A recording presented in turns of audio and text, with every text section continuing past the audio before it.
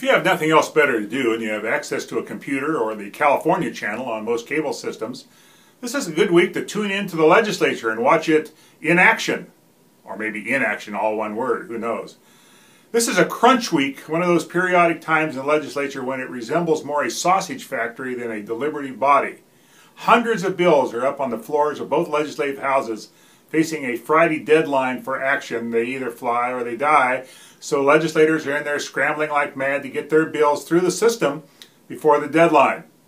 It's not a really particularly pretty picture, as they often spend only a few seconds or at least a minute or two on each bill, but it may be instructive to know how the legislature really functions, not just how it says it functions.